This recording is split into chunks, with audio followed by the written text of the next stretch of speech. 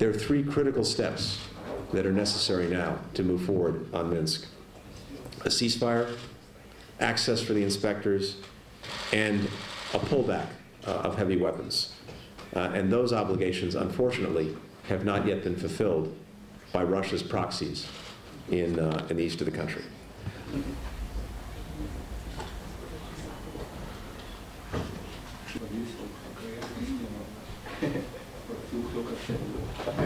When it comes to sanctions and additional pressure, we've been very clear, our European partners have been very clear. If Russia and the separatists fail to make good on their commitments in the implementation plan and the entire Minsk process, if there's additional aggression in eastern Ukraine, then there will be more sanctions and more pressure exerted on Russia.